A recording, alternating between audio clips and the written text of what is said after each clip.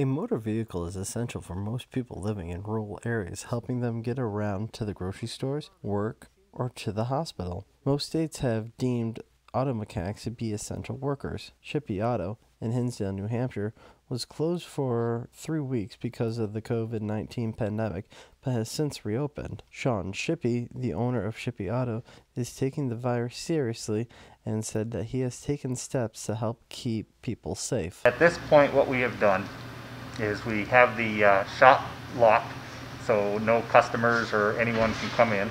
The only people allowed in this building are employees. Everybody is wearing latex gloves and masks.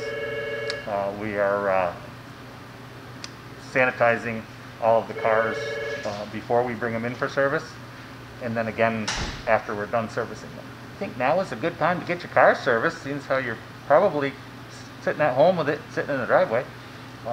And we are offering free pickup and delivery. That's one thing we have added to try to make it a little more convenient for people that are staying at home. For more on the story, go to reformer.com.